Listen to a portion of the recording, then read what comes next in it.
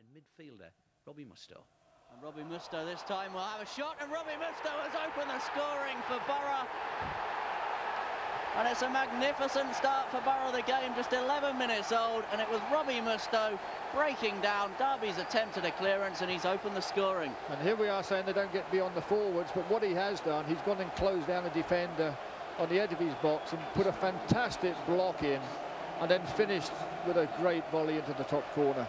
It was Chris Riggett, I think, who gave the ball away, but credit to Robbie here. That's right. That's typical of the two midfield players that they have at the moment. They're both going to close the opposition down. Look at that. Closed him down. Smart finish.